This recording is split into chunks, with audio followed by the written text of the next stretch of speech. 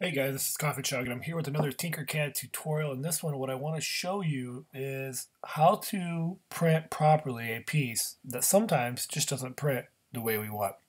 What I mean by that is, here is a design that some of our students have put together for a group that we have called BMS Theory. Now, it's an amazing design, but if you look at it, there are a lot of pieces that are technically not connected. If you look up here in these signs, you can see that there's gaps in all these little pieces. And when we go to print it off, even though it looks cool, it's a pain to assemble, and we can't really stand it up. We can't use it anywhere because nothing's connected. And we've tried super gluing and all that other stuff. It just doesn't turn out the way we want. And so I want to show you today how to get a base underneath it so it prints and it looks sharp and it keeps it all together.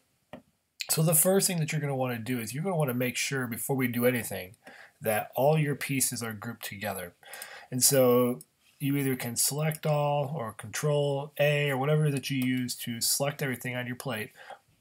I already have everything in here grouped, but you would choose this group option and group it all together and make it one piece so that when we go to move, it moves all by itself.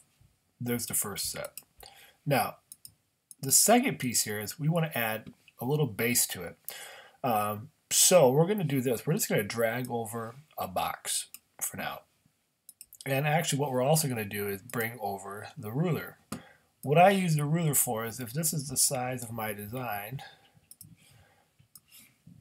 I want to, actually let's get rid of this here. It's picking up the square right now. So we're going to do this. There we go. And I can see now that we're about 75 millimeters wide, about 111 tall. So I know that I want to make something similar to that with the box of the plate. So I'm going to drag this box over here. And I know I'm just going to go, 76 to make it a little bit bigger. And I'm going to go 113. So I'm going to go ahead and do this now.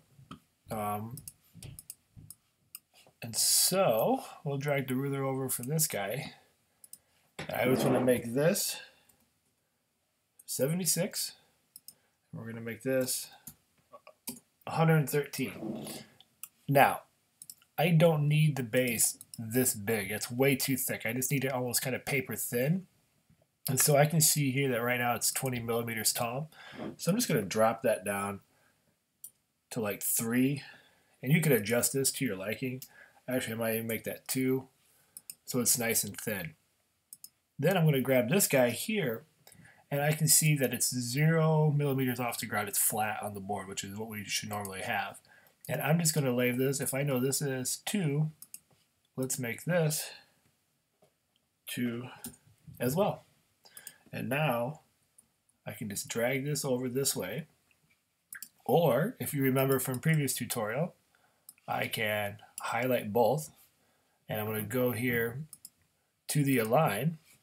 And I'm going to align the center. And I'm going to align here. And it's perfectly aligned. And now I've got this perfect base plate for my objects. And I just want to make sure to see that everything is actually on the base plate. I might have to make this just a little bit bigger. So let's just make sure here we're right there on the edge, so it actually might be good. It's almost perfect. Almost too perfect.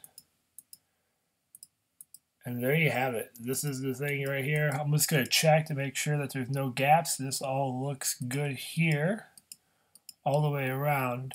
If you have pieces that are kind of floating, sometimes kids would click little pieces that aren't flat on the ground, which you could do.